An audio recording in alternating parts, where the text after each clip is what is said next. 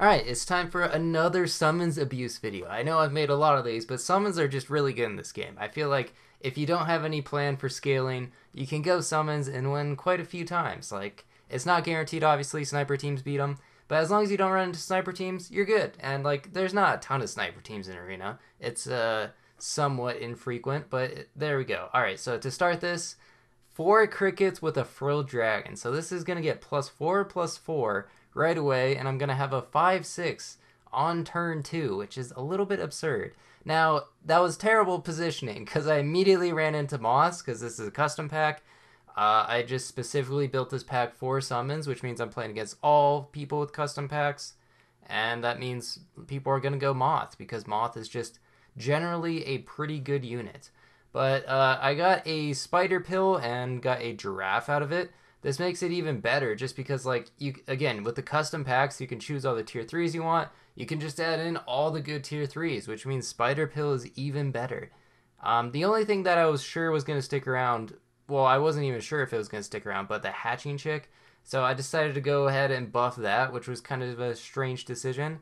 I usually try to pivot off of Feral Dragon because its ability, you know, diminishes later, and also usually pivot out of most of the things with faint abilities.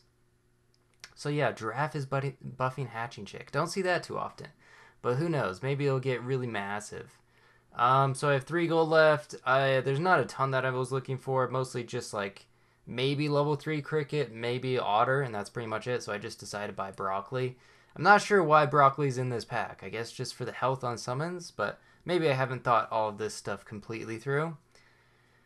Anyway, solid draw there, or was that a win? I wasn't paying attention, to be honest. Okay, clownfish, that's usually just a great take. I mean, if you can get level ups, your team scales so quickly. It is obviously going to be dependent on those level ups, but most of the time, like, you can get level 2s pretty consistently. So I think it's definitely a, like, A tier unit to have.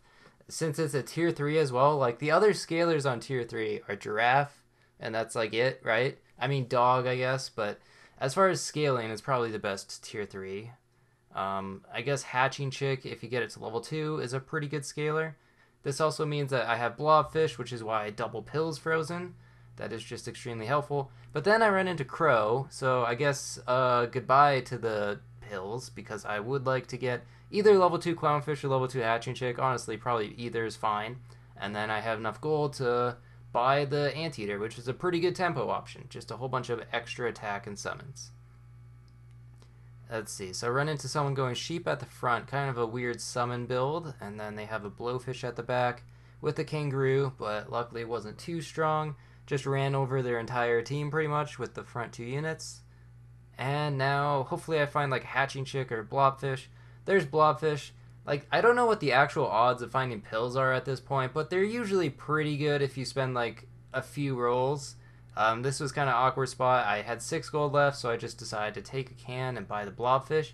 Could always go for level 2 Blobfish to get the early tier 5, and then hopefully it's something good so I can immediately make it level 2 with the Blobfish.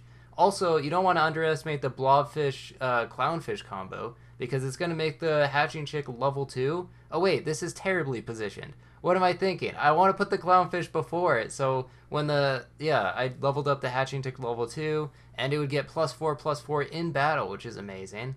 Just really awful trades. Honestly, lost that round because of bad positioning, so that's my bad. That's a mistake that I at least pointed out, so you know, you don't have to point it out in the comments, but you probably can anyway. Honestly, I don't mind. It's probably good for, like, the YouTube algorithm to point out all my mistakes. Maybe that's the secret. Maybe I should start, like, making obvious mistakes on purpose, and then people will just be, like, screaming at me in the comments and be, like, boosting the algorithm. There's some big brain strats right there. Anyway, I think you can tell from the mouse cursor that I just realized that this positioning is terrible. But that is a massive marmoset. I don't know if I'm getting past that. What? Okay, no, just kidding. They had a 1/9 penguin? Did I see that right? How does that happen? Okay, I see double can in the shop. I know I'm pivoting to summons, which means cans are usually a great buy on turn 7, 8. On turn 9, I usually try to look for turkey, but, like, turkey's not as good as it was, so not really a necessity. But I don't know. I tried out quite a few random teams with these summons. I've done quite a few already with, like, I think the best summon to have if you're just looking for a best, like, summon team I keep saying the word summon, but you know that's a big part of summons, I guess, is to probably go with eagle. I think eagle's just overall the best, and turkey's not bad, but shark is also maybe even better for tempo options. I think most people prefer shark over turkey nowadays, but turkey still can give in-game buffs, and it's not bad. Like if they have a hippo or something, you're kind of gonna lose when you have the shark team, but maybe you can kill the hippo with a good enough turkey team. Like we're getting +4, +6. That is certainly not bad. All right. So that blobfish pill onto the turkey is now level 2. It's also got 17-15 because of just the pure stats from the cans and the turkey buffs and the clownfish. Makes it all pretty nice. And it survives a crocodile hit with a pineapple. So that's always nice to be able to get out of croc range. The level up here is mostly just for the tier 6 because I don't know if the hatching chick's actually going to stick around for too long.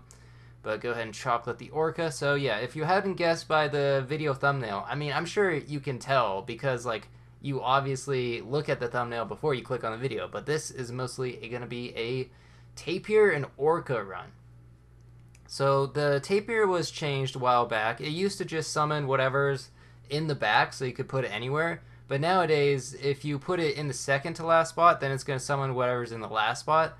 But like right now that could possibly be a turkey, so I could just get rid of this turkey, which spoiler alert I do, and that way it's guaranteed to spawn like the orca or the anteater or whatever you want really. I mean, you could still force it to summon the things that you want. Anyway, crow's good just to get this clownfish buff, +4, +4, 20-23 orca.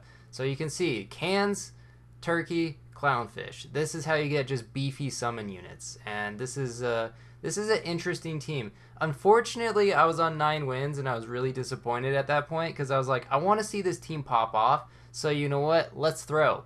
I mean, I have 7 hearts. Why not at least throw 1 round? I think it will be worth it just to be able to set up this tapir next turn.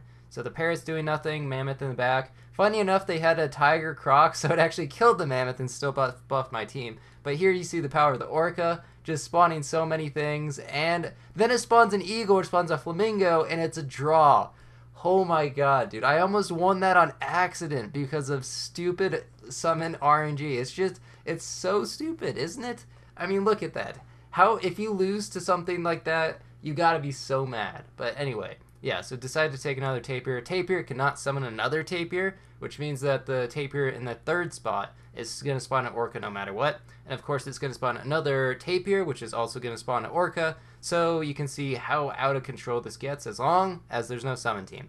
Sadly, I run into a team with weakness, so we don't get to see its full potential, which I'm a little bit sad about. But you can kind of see the endless cycle that was appearing here, and then spawned 2 more things, and there's 10 wins. So a little disappointing that the game didn't go on for longer, but still I think a good demonstration. And maybe you try this out for yourself. It's a lot of fun. Anyway, thanks for watching. See ya.